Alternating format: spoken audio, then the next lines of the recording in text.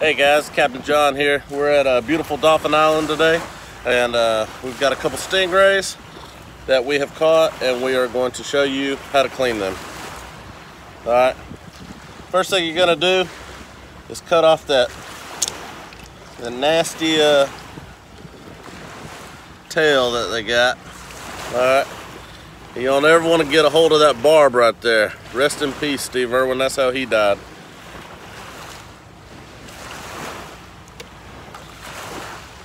Then what I like to do is I'll go in from the sides. You got the spine right here. You can go in from the top, fillet down in, and you can get the meat out of it. And you can get actually two pieces off of this side and 2 pieces off of that side. So they got some little pricklies on the spine, but you can work around that.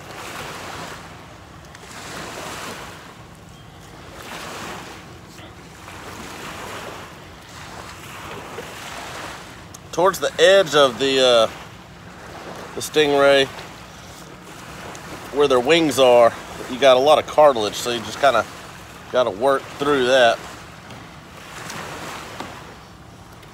But once you cut it, it'll look like this, and you'll have you a nice little chunk of meat. Delicious. If you don't want to deal with the slime, you can always use salt and lemon, and that will get rid of the slime off of the skin for you.